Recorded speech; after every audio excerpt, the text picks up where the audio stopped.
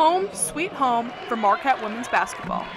The Golden Eagles are back at home after being away for 3 weeks, this time ending in an incredible comeback over St. John's.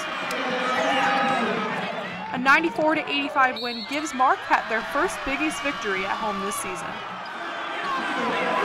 They had a different look about themselves and that confidence we've been trying to say, like, hey, you can beat some of the top teams in the league if you just get back to your execution and your fundamentals. And it was fun to watch. All I had to do was sit back those last 2 minutes and let them, take care of it.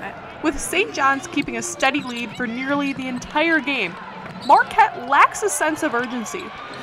The Red Storm presents challenges in all forms to the Golden Eagles, especially from behind the arc. We focus more on them attacking and then kind of back off of their threes a little bit. And then if they hit it, still stick to the game plan. And that's what we did.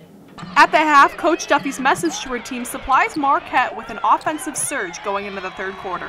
She was just saying that this is not us, it's not how we play, and then we just had to pick up what we had to do. Marquette takes the lead for only the second time in the game due to Selena Lott's energy and aggressiveness. A career high of 34 points for Lott puts Marquette right back in the game in the fourth quarter, giving the Golden Eagles complete control. It won't be long until Marquette is back at home this Sunday against Seton Hall in another Big East match. Reporting from the Al McGuire Center, Amy Galashewski, Marquette Wire Sports.